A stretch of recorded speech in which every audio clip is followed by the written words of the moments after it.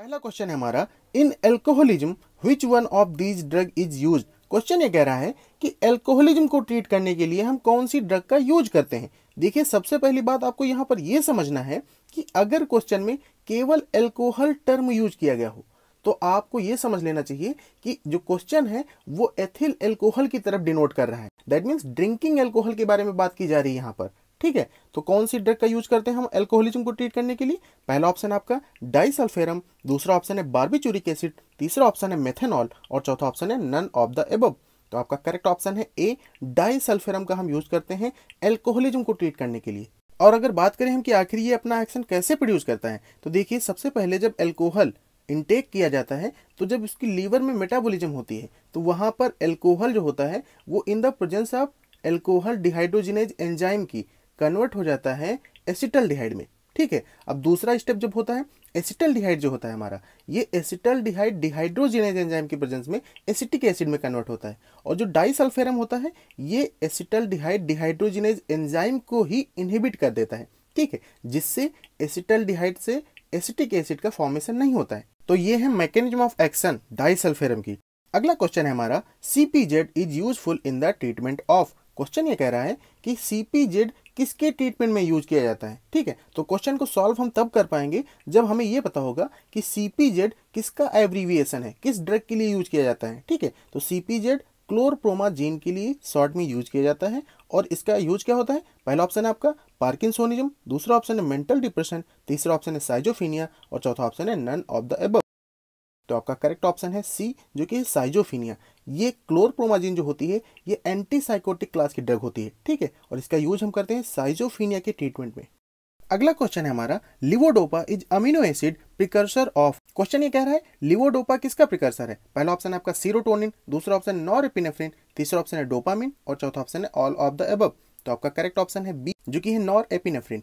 Levodopa जो होता है ये एड्रिनालिन एंड नॉर एड्रिनालिन दोनों के लिए प्रिकर्सर का काम करता है। ठीक है, अगला क्वेश्चन है हमारा, the most potent CNS stimulant among xanthine bases. और क्वेश्चन ये कह रहा है कि सबसे पोटेंट सीएनएस स्टिमुलेंट कौन सा है जैंथीन बेसेस में से। जैंथीन बेस से 3 तरह के एल्कोलाइड डेराइव्ड होते हैं जो कि सीएनएस स्टिमुलेंट का काम करते हैं और उनमें से आपको ये बताना है कि सबसे पोटेंट कौन सा होता है। ठीक है, पहला ऑप्शन है आपका थियोफाइलिन, दूसरा ऑप्शन है थियोब्रोमीन, तीसरा ऑप्शन है कैफीन और चौथा ऑप्शन है ऑल ऑफ द अबव।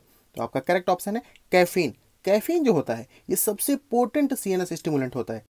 अगला क्वेश्चन है हमारा, non sugar part in the cardiac glycoside is responsible for. Question ये कह रहा है कि नॉन सुगर पार्ट जो होता है कार्डियक ग्लाइकोसाइड में ये किसके लिए रेस्पॉन्सिबल होता है। ठीक है, तो सबसे पहले आप ये समझिए, जो ग्लाइकोसाइड होते हैं ये 2 पार्ट से मिलकर बने होते हैं। ठीक है, एक होता है सुगर पार्ट और एक होता है नॉन सुगर पार्ट। तो आपको यहाँ पर यह बताना है कि जो कार्डियक ग्लाइकोसाइड में नॉन सुगर पार्ट होता है, दैट मीन्स जेनिन पार्ट होता है, वो क्या एक्शन प्रोड्यूस करता है। ठीक है, पहला ऑप्शन है आपका कार्डियक एक्टिविटी, दूसरा ऑप्शन है वाटर एंड लिपिड सॉल्युबिलिटी, तीसरा ऑप्शन है टॉक्सिसिटी और चौथा ऑप्शन है नन ऑफ द अबव। तो आपका करेक्ट ऑप्शन है कार्डियक एक्टिविटी। ठीक है, और अगर हम बात करें किसी कार्डियक ग्लाइकोसाइड के एग्जांपल की, तो एग्जांपल है हमारा डिजिटेलिस। ये बहुत सारे कार्डियक ग्लाइकोसाइड्स को कंटेन करता है, जैसे कि आपका हो गया डिजॉक्सिन, डिजिटॉक्सिन। और अगर इसमें से किसी पर्टिकुलर केमिकल का हम हाइड्रोलिसिस करें तो वहां पर हमें 2 पार्ट मिलेंगे, एक होगा हमारा सुगर पार्ट और एक होगा नॉन सुगर पार्ट। जो नॉन सुगर पार्ट होता है उसे हम जेनिन पार्ट भी बोलते हैं और यही फार्माकोलॉजिकल एक्टिविटी प्रोड्यूस करता है। अगला क्वेश्चन है हमारा, एल्डोमेट common brand name for. Question ये कह रहा है एल्डोमेट किसके लिए कॉमनली यूज किया जाता है। पहला ऑप्शन है आपका मिथाइल डोपा, दूसरा ऑप्शन है डॉक्सीडीन, तीसरा ऑप्शन है ट्राइमेट्रिन और चौथा ऑप्शन है कैप्टोपिल। तो आपका करेक्ट ऑप्शन है मिथाइल डोपा। अगर इस क्वेश्चन को हम गेस भी करना चाहें तो एक तरह से गेस कर सकते हैं, जैसे इसका ब्रांड नेम है एल्डोमेट, तो यहाँ पर डो जो है वो डोपा को रिलेट कर रहा है और जो मेट है वो मिथाइल को रिलेट कर रहा है। ठीक है, तो इसका ब्रांड नेम हो जाता है एल्डोमेट। अगला क्वेश्चन है हमारा, minoxidil is effective in hypertension due to. Question ये कह रहा है मिनॉक्सिडिल जो कि हाइपरटेंशन में यूज की जाती है, that means anti hypertensive class की ड्रग है। तो क्वेश्चन ये पूछ रहा है आपसे कि इसका एंटी हाइपरटेंसिव इफेक्ट किस कारण होता है। ठीक है, पहला ऑप्शन है आपका इसके वैसोडाइलेटर एक्शन के कारण, दूसरा ऑप्शन है due to inhibition of ACE that means angiotensin converting enzyme को इनहिबिट करने के कारण, तीसरा ऑप्शन है ब्लॉकेड ऑफ कैल्शियम चैनल और चौथा ऑप्शन है ब्लॉकेड ऑफ गैंग्लियन। तो यहाँ पर सीधी तरह से आपसे इसकी मैकेनिज्म ऑफ एक्शन पूछी जा रही है। ठीक है, तो इसका करेक्ट ऑप्शन है ए, जो कि वैसोडाइलेटर एक्शन। ठीक है, ये एंटी हाइपरटेंसिव क्लास की ड्रग है और ये एलोपीसिया में भी यूज की जाती है। दैट मीन्स जो लॉस ऑफ हेयर वाली कंडीशन होती है वहां पर भी इसका हम यूज फ्रीक्वेंटली करते हैं। अगला क्वेश्चन है हमारा, amlodipine louvers blood pressure by. Question पूछ रहा है आपसे एम्लोडिपिन जो कि ब्लड प्रेशर को कम करती है, दैट मीन्स ये भी एक एंटी हाइपरटेंसिव क्लास की ड्रग है और ये अपना एक्शन कैसे प्रोड्यूस करती है। पहला ऑप्शन है आपका by inhibition of calcium influx, दूसरा ऑप्शन है बाई इनहिबिशन ऑफ ACE, तीसरा ऑप्शन है by blocking nor epinephrine reuptake और चौथा ऑप्शन है ऑल ऑफ द अबव। तो आपका करेक्ट ऑप्शन है ए जो कि है इनहिबिशन ऑफ कैल्शियम इन्फ्लेक्स, क्योंकि आपकी नेमोडिपिन, नेफिडिपिन, एम्लोडिपिन ये सारी कैल्शियम चैनल ब्लॉकर क्लास की ड्रग हैं, ठीक है। इसलिए एंटी हाइपरटेंसिव इफेक्ट अपना कैसे देंगी, bye inhibition of calcium influx. अगला क्वेश्चन है हमारा, कैप्टोपिल lower down the blood pressure by. ये भी क्वेश्चन मैकेनिज्म ऑफ एक्शन से रिलेटेड है। क्वेश्चन कह रहा है कैप्टोपिल जो कि एंटी हाइपरटेंसिव क्लास की ड्रग है ये आखिर ब्लड प्रेशर को किस तरह से कम करती है। पहला ऑप्शन है आपका by inhibition of calcium influx, दूसरा ऑप्शन है बाई इनहिबिशन ऑफ ACE, तीसरा ऑप्शन है रिलैक्सेशन ऑफ स्मूथ मसल और चौथा ऑप्शन है नन ऑफ द अबव। तो आपका करेक्ट ऑप्शन है बी जो कि है इनहिबिशन ऑफ ACE, क्योंकि जितनी भी कैप्टोपिल, लिस्नोप्रिल, इनेलाप्रिल ये सारी AC इनहिबिटर क्लास की ड्रग है, ठीक है। तो ये अपना एक्शन कैसे देंगी, by inhibition of angiotensin converting enzyme. अगला क्वेश्चन है आपका, which one of the isomer quinidine is effective in arrhythmia. Question ये पूछ रहा है कि क्विनिडीन का कौन सा आइसोमर एरिथमिया के लिए इफेक्टिव होता है। पहला ऑप्शन है आपका डेक्स्ट्रो आइसोमर, दूसरा ऑप्शन है लिवो आइसोमर, तीसरा ऑप्शन है बोथ और चौथा ऑप्शन है नन। तो आपका करेक्ट ऑप्शन है ए, दैट मीन्स डेक्स्ट्रो आइसोमर जो होता है क्विनिडीन का ये एंटी एरिथमिक ड्रग की तरह यूज किया जाता है। अगला क्वेश्चन है हमारा, कोलेस्टाइरामिन is useful in the treatment of. Question ये पूछ रहा है कोलेस्टाइरामिन जो कि एक ड्रग है हमारी ये किसकी ट्रीटमेंट के लिए यूज की जाती है, ठीक है। पहला ऑप्शन है आपका एरिथमिया, दूसरा ऑप्शन है हाइपर लाइपोप्रोटीनीमिया, तीसरा ऑप्शन है हाइपरटेंशन और चौथा ऑप्शन है एंजाइना पेक्टोरिस। तो इसका करेक्ट ऑप्शन है बी जो कि है हाइपर लाइपोप्रोटीनीमिया। कोलेस्टाइरामिन जो है ये बाइल एसिड सिक्वेस्ट्रेंट क्लास की ड्रग है और यूज की जाती है हाइपर लिपिडेमिक कंडीशन में।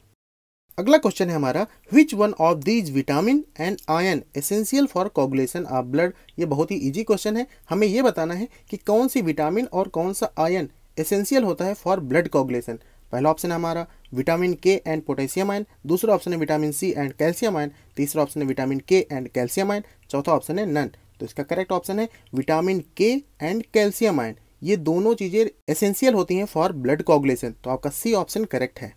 अगला क्वेश्चन है हमारा, लोवेस्टेटिन इज यूजफुल इन। क्वेश्चन ये कह रहा है लोवेस्टेटिन का यूज हम किस लिए करते हैं, ठीक है। पहला ऑप्शन है आपका इन हाई ब्लड प्रेशर, दूसरा ऑप्शन है इन हाइपर लाइपोप्रोटीनीमिया, तीसरा ऑप्शन है एरिथमिया और चौथा ऑप्शन है एंजाइना पेक्टोरिस। तो आपका करेक्ट ऑप्शन है बी जो कि है इन हाइपर लाइपोप्रोटीनीमिया, दैट मीन्स ये भी एंटी हाइपरलिपिडेमिक क्लास की ड्रग है।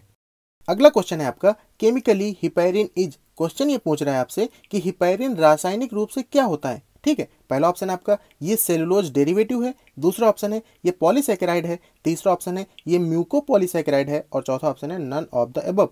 तो आपका करेक्ट ऑप्शन है सी जो कि है म्यूकोपॉलीसैकेराइड। केमिकली हिपैरिन जो होता है म्यूकोपॉलीसैकेराइड होता है, ठीक है। अगला क्वेश्चन है हमारा, main side effect of the thiazide diuretics is. Question ये पूछ रहा है आपसे कि थियाजाइड डायरेटिक्स का मेन साइड इफेक्ट क्या होता है, ठीक है। तो सबसे पहले आपको थियाजाइड डायरेटिक्स कौन सी ड्रग्स होती हैं ये पता होना चाहिए। तो थियाजाइड के एग्जांपल हैं क्लोरथियाजाइड, हाइड्रोक्लोरथियाजाइड, हाइड्रोफुल मेथाजाइड, ठीक है। ये सारी थियाजाइड डायरेटिक्स हैं। अब इनका मेन साइड इफेक्ट क्या होता है, ये हमारा है पहला ऑप्शन हाइपोकैलेमिया, दूसरा ऑप्शन है ओमिटिंग, तीसरा ऑप्शन है नोजिया और चौथा ऑप्शन है हाइपर कैल्सीमिया। तो इसका करेक्ट ऑप्शन है ए जो कि है हाइपोकैलेमिया। और हाइपोकैलेमिया है क्या आखिर, डेफिशिएंसी ऑफ पोटेशियम आयन, ये कहलाता है हाइपोकैलेमिया।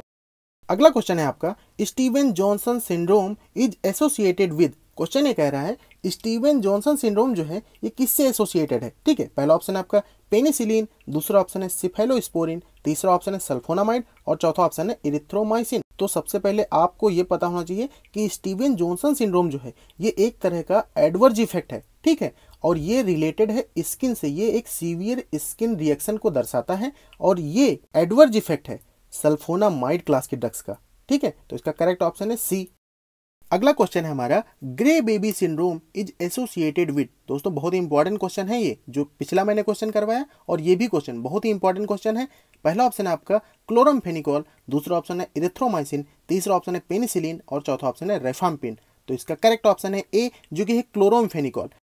अगला क्वेश्चन है आपका, ototoxicity is side effect of. Question ये कह रहा है कि ओटोटॉक्सिक इफेक्ट कौन सी ड्रग प्रोड्यूस करती है, दैट मीन्स कान की टॉक्सिसिटी कौन सी ड्रग कॉज करती है। पहला ऑप्शन है आपका इरिथ्रोमाइसिन, दूसरा ऑप्शन है क्लिंडामाइसिन और तीसरा ऑप्शन है स्ट्रेप्टोमाइसिन, चौथा ऑप्शन है नन ऑफ द अबव। तो आपका करेक्ट ऑप्शन है ए, जो कि है इरिथ्रोमाइसिन। ठीक है, अगला क्वेश्चन है हमारा first line drug for tuberculosis include. Question ये कह रहा है कि टीबी के ट्रीटमेंट के लिए हमारी फर्स्ट लाइन क्लास की ड्रग कौन सी है। तो पहला ऑप्शन है हमारा आइसोनियाजिड, राइफाम्पिन, एथम्ब्यूटाल, पायराजिनामाइड, दूसरा ऑप्शन आइसोनियाजिड, एथम्ब्यूटाल, पायराजिनामाइड, तीसरा ऑप्शन है आइसोनियाजिड, राइफाम्पिन, एथम्ब्यूटाल एंड पास पैरामिनोसाइक्लिक एसिड और चौथा ऑप्शन है आइसोनियाजिड, राइफाम्पिन, साइक्लोसेरिन एंड एथम्ब्यूटाल। तो आपका करेक्ट ऑप्शन है ए, आइसोनियाजिड, राइफाम्पिन, एथम्ब्यूटाल एंड पायराजिनामाइड। ये हमारी फर्स्ट लाइन की ट्यूबरकुलोसिस ट्रीटमेंट के लिए ड्रग होती हैं। ठीक है, और ये सारी ड्रग कॉम्बिनेशन में क्यों यूज की जाती हैं, इसके लिए आपको अगला क्वेश्चन सॉल्व करना होगा, जो कि है हमारा combination therapy is adopted in the treatment of tuberculosis why. Question ये पूछ रहा है आपसे कि कॉम्बिनेशन थेरेपी को क्यों अडॉप्ट किया जाता है for the treatment of tuberculosis, उसका रीजन क्या है। पहला ऑप्शन आपका to increase the activity of each drug, दूसरा ऑप्शन है टू इंक्रीज द स्पेक्ट्रम और तीसरा ऑप्शन है टू रिड्यूस द टॉक्सिसिटी और चौथा ऑप्शन है to reduce the bacterial resistant. तो दोस्तों आज का ये क्वेश्चन आपके लिए होमवर्क रहेगा। मैं चाहता हूं कि आप इस क्वेश्चन का आंसर हमें कमेंट सेक्शन में दें। Please friends, like and subscribe to my channel.